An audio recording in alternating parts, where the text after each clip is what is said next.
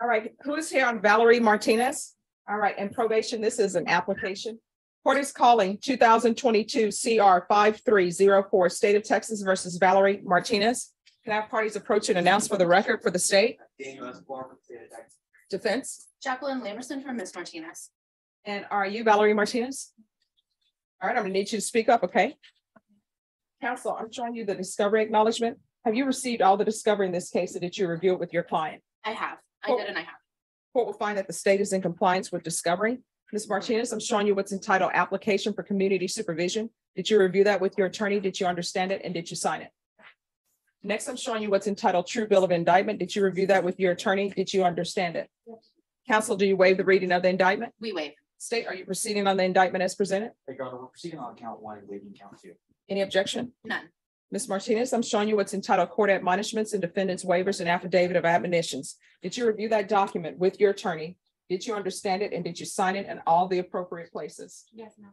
Did you understand you're charged with the offense of possession of a controlled substance penalty group 1 gram to 4 grams? That's a third-degree felony. The range of punishment is anywhere from 2 to 10 years in prison and up to a $10,000 fine. Did you understand? Yes. If you have a plea bargain agreement with the state, the court does not have to follow your plea bargain agreement. If for any reason the court does not follow your plea and gives you more than you bargained for, the fact that you entered a plea will not be used against you and you will be allowed to withdraw your plea. Did you understand? Did you understand you have a right to jury trial, a right for you or your attorney to cross-examine and confront any witnesses the state would call and the right to remain silent? Did you understand by entering this plea bargain agreement, you were giving up those rights? Yes.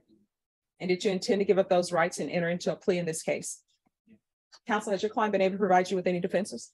Yes, Judge.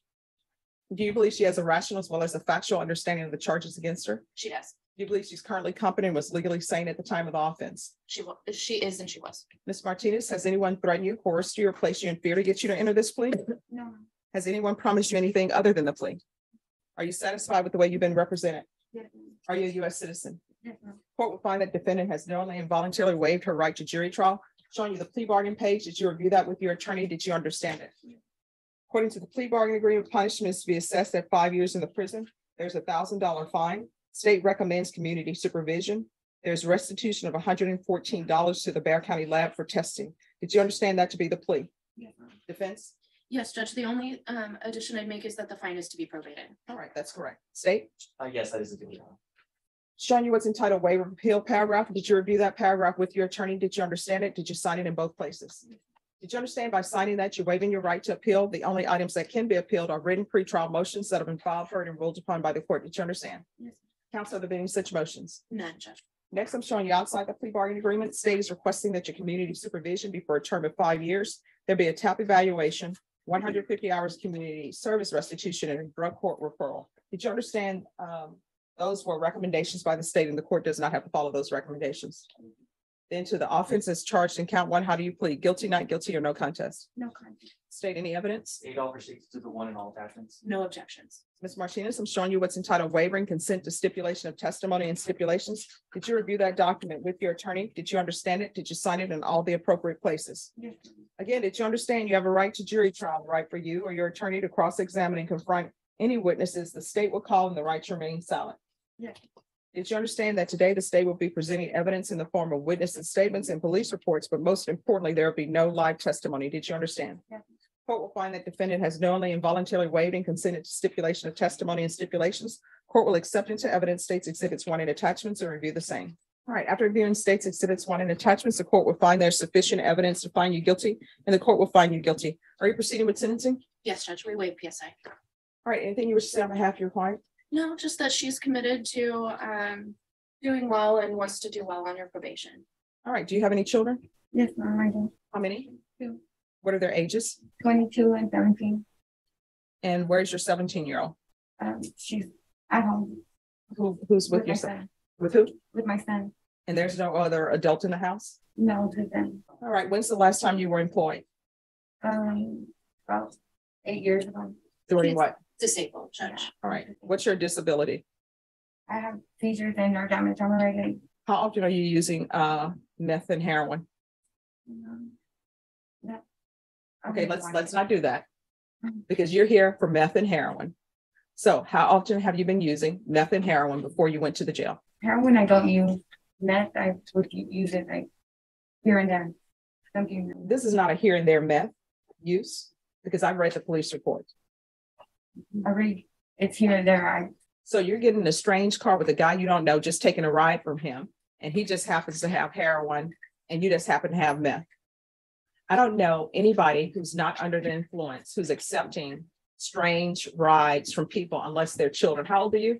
I'm 38. So you're 38, so you're not accepting rides from complete strangers, which is what you told them in the police report, that you didn't even know the driver. You were just accepting a ride. Who does that? So when the police arrested you, how often were you using meth? I was grandma day. Grandma day. So why were you just not honest with me about that?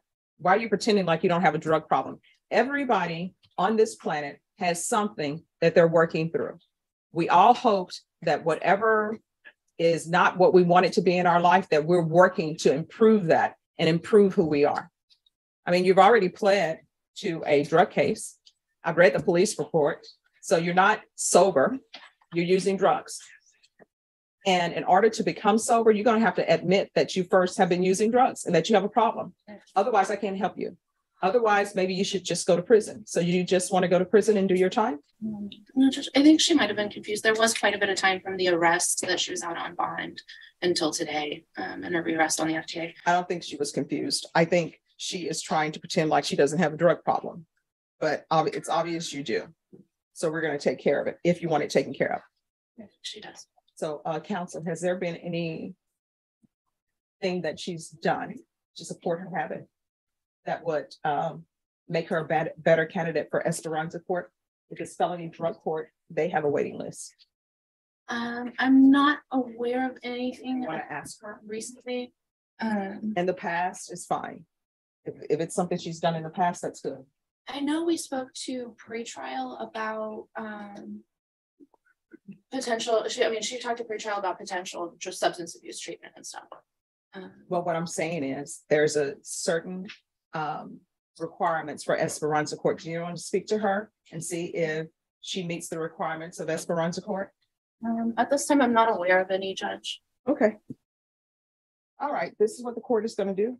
The court is going to sentence you to 5 years in the prison, suspended and probated in prison. Suspended and probated for 5 years. There's $1,000 fine, probated. There's going to be a referral to the felony drug court. That'll be the first referral. Then it will be Esperanza Court. That will be the second referral. I'm going to want a TAP evaluation while in custody. Can that happen before the holidays, Judge? I would like to see her out for the holidays. It's not going to happen before the holidays. It's whatever they have available. They'll do it as quickly as they can. So that TAP evaluation is to take place while in custody. It's to follow TAP recommendations. Judge, is there any way we can have an appointment for that? I just would hate, since we are granting her probation and saying that she is a candidate to be out, that she doesn't get to spend the holidays with her family. My fear for your client, Ms. Martinez, because she's been dishonest to the court, is that she's going to use. And here's the thing, be it heroin, be it meth, that could be the last time she uses. The drug test every single day I will. No. So that'll be TAP evaluation while in custody, follow the TAP recommendations. There should be regular reporting by Zoom or in person. I'm going to want field visits upon release, and that'll be 2 times per month. And probation, if you wish to make one of those field visits for reporting, that can count for reporting. We're going to do the UA hotline until further notice upon release. 150 hours of community service restitution, 40 of those hours will be waived if you provide the COVID vaccination with booster. The court is not requiring you to do that, but if you do that, that will be waived. Proof of employment or disability within 40 days of release. There's to be no employment as a home health care provider or with minors. There's to be no contact with Gilbert Gonzalez. Probation, is there anything she needs? Your Honor, on the UA hotline, how often would you like her tested? Once a week. And that'll be all. Okay, and then of course, regular reporting. Yeah. All right, is there anything else you need from the court in order to be successful, Ms. Martinez? All right, I'm showing you what's entitled Trial Court Certification of Defendant's Rights to Appeal. Did you review that with your attorney? Did you understand it? Because this is a plea bargaining agreement, because I followed your plea bargaining agreement, and because you waive your right to appeal, you do not have the court's permission to appeal. Do you understand? Because this is a felony conviction, you're not allowed to own or possess any weapons or ammunition. If you have a question over what a weapon or ammunition is, you'll need to speak to an attorney. Do you understand? All right, good luck to you. We can go off the record. I know you want to be out for the holidays. Everybody wants to be out for the holidays. But this is what I can tell you. You're trying to set up your future, right? And your children, 17 and 22, you can always celebrate the holidays after the holidays. Hmm? I want to be like, are she 17? I think she knows about Santa Claus and everything. And she knows what Christmas is about. I'm not that they have. Well, here's the thing. If you're all that your 17-year-old and 22-year-old have, you shouldn't be using meth. And you shouldn't be using meth because number one, it's not the right thing to do and your children are depending on you. And number two, you have health issues where you shouldn't be using meth. And let me ask you this question. If you hired me as a babysitter for your 17-year-old and 22-year-old, just to be there, because sometimes you want an adult in the house, right? To look after them, to make sure everything goes well, right? And let's say your attorney recommends me to do that. And you check all of my references, they're great. And your children say, yeah, we like Stephanie. Let her come by whenever you can't be here to make sure everything is running well. And you decide to hire me. And as I'm leaving, I tell you, I probably should let you know, I do a gram of meth a day. Would you still want me looking after your 17 and 22-year-old? No. That's the position you're in. You are that babysitter who's doing great with the children. And then I want to hire you. And then you turn around and tell me I've been using a gram of meth a day. That's not good for your children. You understand? Yeah. And honestly, I don't know what would happen if I would release you. You may end up using, and that may end up being a bad batch, and you may end up overdosing. Then what kind of holiday would that be for your children? Okay. All right. Good luck to you. Judge, I just want to ask one more time if you'll reconsider. I just think that there was confusion with the time of the offense versus today, which has been quite a bit of time. To be successful in this probation and to trust in the process, I think that giving her the time out and allowing her to decide to do well and show this court that she can do well, and she's willing to do daily UAs. I don't think she was trying to be dishonest with this court at all. I do think she just didn't understand and the difference between then and now. If there's just anything the court can consider, any conditions, she'd be happy to meet to be able to spend the holidays with her All family. right. Thank you. And I appreciate the argument that you've given, counsel, but my ruling stands. Good luck with you. May I be excused? Yes. This way. Yes, okay. This way. All right. Who's here on Danny Acosta? Oh, and Norma. All right. Who's here on Valerie Lorraine Martinez? That's me, Judge. We're present and ready. All right.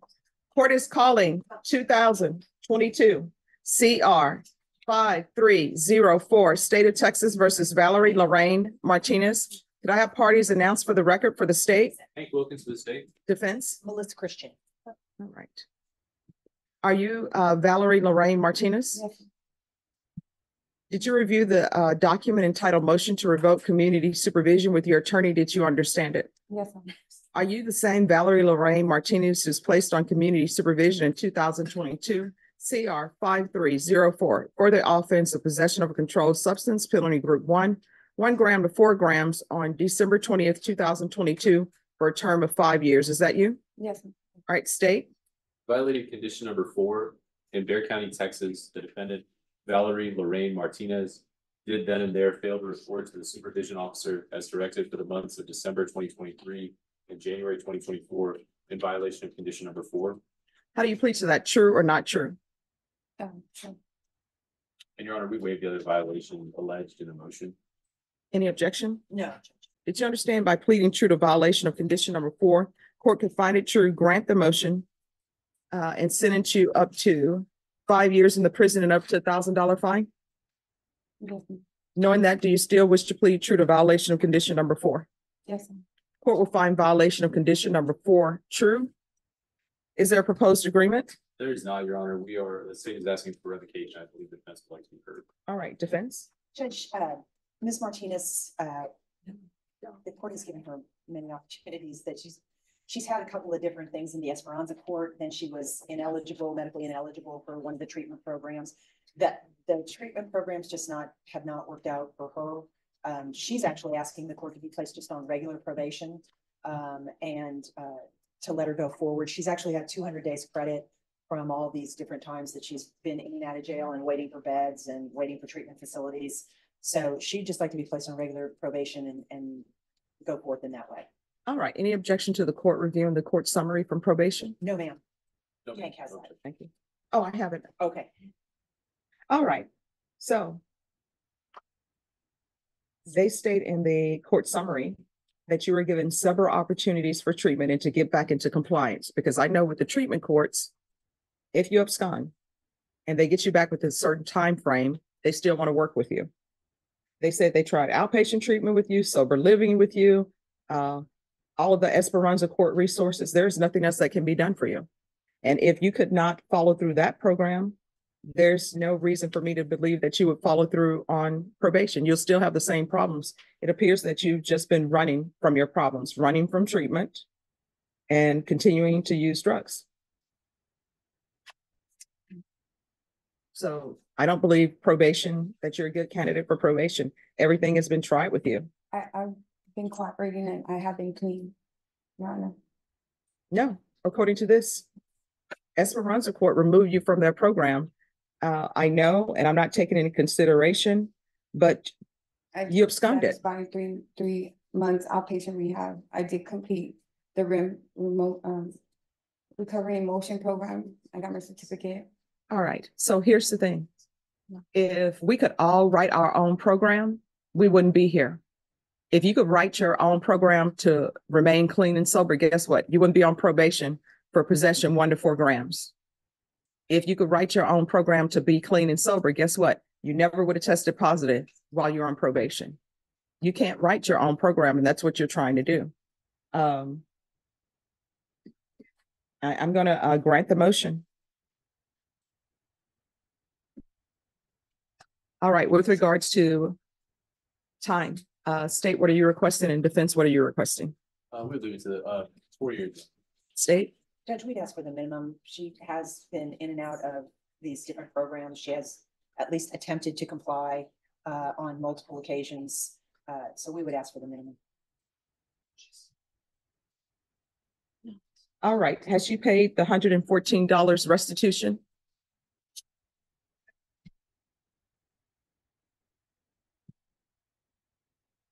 Did you pay the restitution of $114? I did make payments, ma'am. Yes, ma'am. Okay. All right, has she successfully completed any inpatient treatment? So it looks like she was disqualified from DDRF. She was medically ineligible. Then the felony drug court, she was referred to the Esperanza court.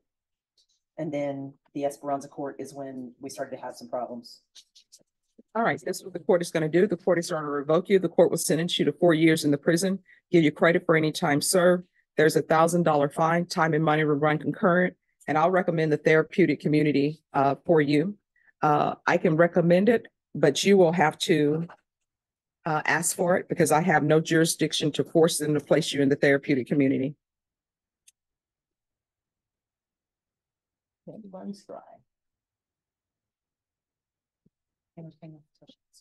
Did you review the document entitled Trial Court Certification of Defendant's Rights to Appeal with your attorney? Did you understand it and did you sign it? Yes. All right, you have a limited right to appeal. That right to appeal is as it relates to the allegations in the motion, not the fact that you are on community supervision. Because this is a felony conviction, you're not allowed to own or possess any weapons or ammunition. If you have a question over what a weapon or ammunition is, you'll need to speak to an attorney. Do you understand? Yes. All right, we can go off the record. Here's the thing. You're going to have to stop using drugs. Otherwise, the last time you use may be the last time you use. When you're released from prison, if you can't find any of the free places for drug treatment, you can always come back here. If I'm here, then I will direct you to a place where you can get treatment. You understand? Yes. All right, good luck to you. Thank you, Judge. You're welcome.